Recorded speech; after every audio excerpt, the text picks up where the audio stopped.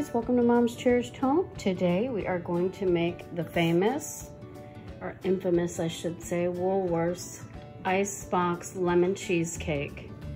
It is delicious. If you haven't had this before, Luby's here in Texas used to serve it. It's a light and fluffy cheesecake with a very small hint of lemon. Now our recipe calls for us to mix the lemon jello first with 1 cup of boiling water, and that's a 3-ounce box. That's a really cheap brand, Hill Country Fair, which is HEB.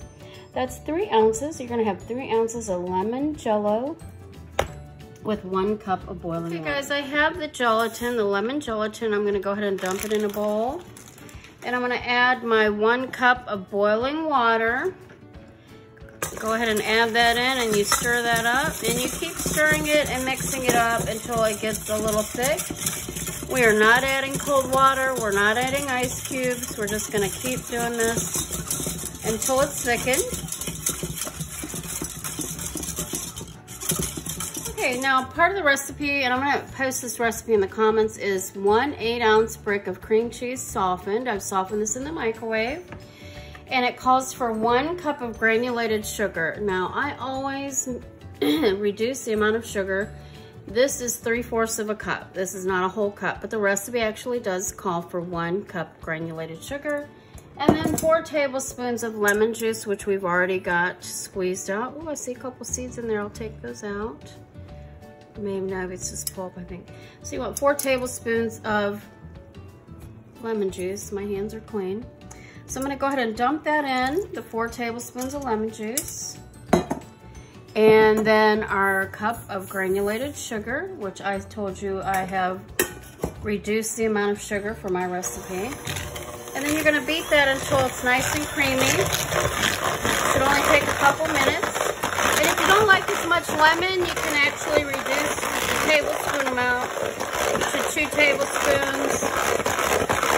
Or 3 tablespoons if you don't like it, but I like it lemony, so we'll go ahead. Okay, now I've taken a spatula and I've kind of scraped the bowl, so I'm gonna just run that mixer through there one more time real quick. And then you are gonna add your gelatin mixture right to that cream cheese, sugar, and lemon juice mixture. We're gonna go ahead and add that in. And this time you want that beater to be a little less, you don't want it on high. Now this recipe does call for 1 can of evaporated milk, and that is a 12-ounce can. I'm gonna go ahead and put it in that Jello bowl that we just used. And then what you're gonna do with this, it's similar to whipping cream, but not quite the same. The taste is much different and it's delicious. So we're gonna go ahead and set that bowl right there to the side. And you can go ahead, you don't need to wash your mixer or your beaters, so don't fret about that. So what we're gonna do right now is we are going to whip this evaporated milk until it gets light and fluffy. You don't want whipped cream, that's not what we're aiming for. We just want it to be light and fluffy. Okay, here we go. And you want your beaters on high for this.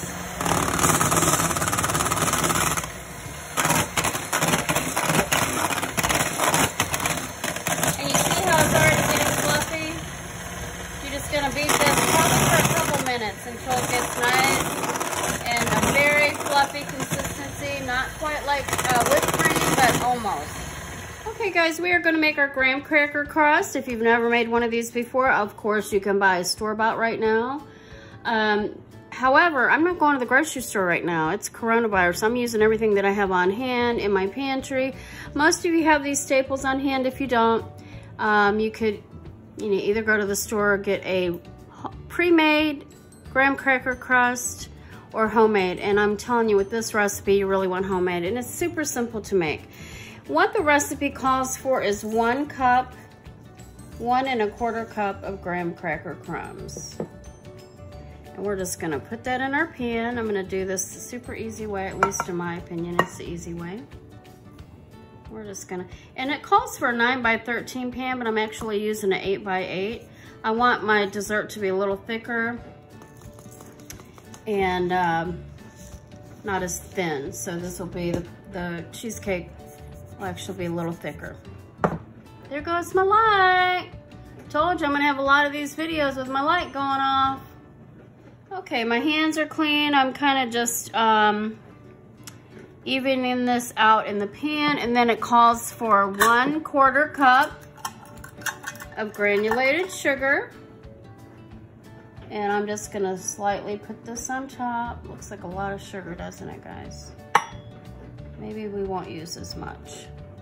We're just gonna mix that all in. And you can do that beforehand. I didn't. I'm trying to make it as quick as possible. We'll put just a little bit more in. And I've buttered the bottom of the pan ahead of time. I'm telling you guys, I don't think we need that much sugar. I always try to eliminate sugar or salt whenever I can. And I'm thinking this looks like 1/8 cup of sugar is gonna be just fine. Unless you like everything super sweet. Sometimes we do, sometimes we don't. So I've already taken a stick of butter and melted that. I think I'm gonna melt it just a couple more seconds till it's all the way we're back. And so we just melted our butter a little bit more. And we're just gonna, this is 1 stick of butter. And I use unsalted butter in my recipes unless it calls for salted butter, like with cookies or something. So we're gonna and you can hear my dish. There's always noise going on in my videos. Sorry guys, there's always something going on. That dishwasher's going full blazing. Usually it's the TV or the vacuum or something, or a jet going on if I'm outside. We're just gonna pour that on.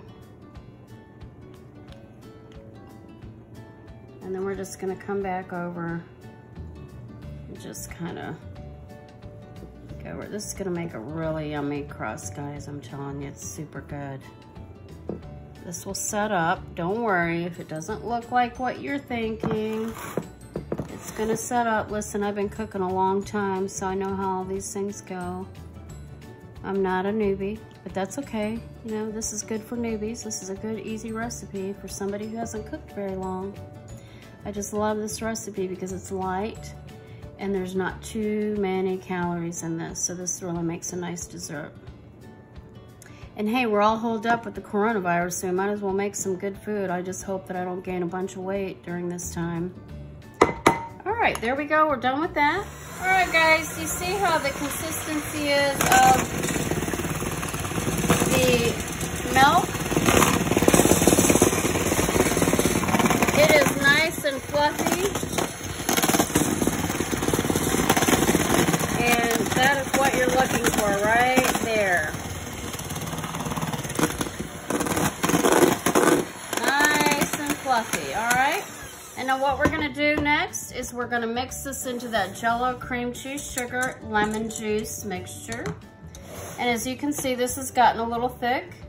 We're gonna go ahead and add that in. You want all that yummy goodness out of there. Get it out, get it out. And my gosh, you know what? Whipped evaporated milk smells so good. You know, I think I'm gonna experiment, make me a Starbucks with the cloud coffee and use this technique to make that whipped milk, because I use this in my coffee and it's cheap, but it also is really good. Okay, we've got that bowl. And now all you're gonna do is you're gonna fold this in. Don't go too crazy stirring this. You just wanna fold that in. We are gonna move our mixer out of the way.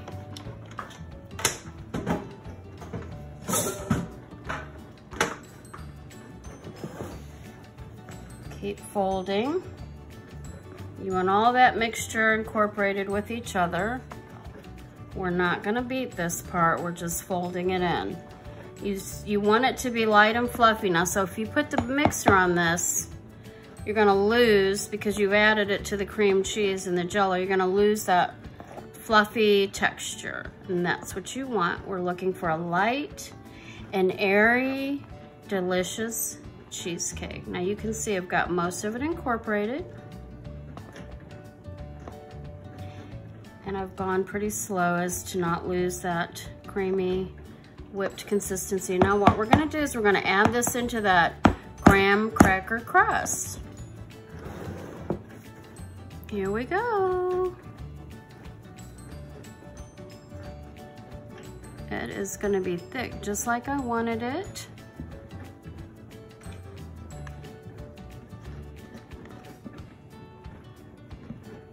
All right, look how beautiful that is, guys. Now, one little trick that you can do that I like to do with this cheesecake is before I refrigerate it, I'm just gonna add a little bit of graham cracker to the top. No sugar needed.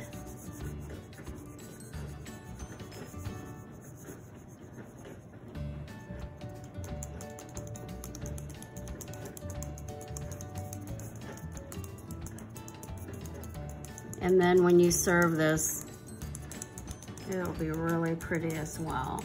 You could add lemons, but I think it'll ruin the texture. So what we're gonna do now is we're gonna refrigerate this for about 3 hours, and we're gonna have a delicious dessert. Hey guys, thanks so much for watching. I do appreciate it. And if you haven't already, hit that subscribe button. We're gonna bring you recipes and fun projects from time to time. And if you like this video, give us a thumbs up, and I will be posting the recipe for you. It's a pretty easy recipe, delicious. You will love it. Once again, it is our Woolworth lemon icebox cheesecake, and it is delicious. You will love it. Thanks so much for watching.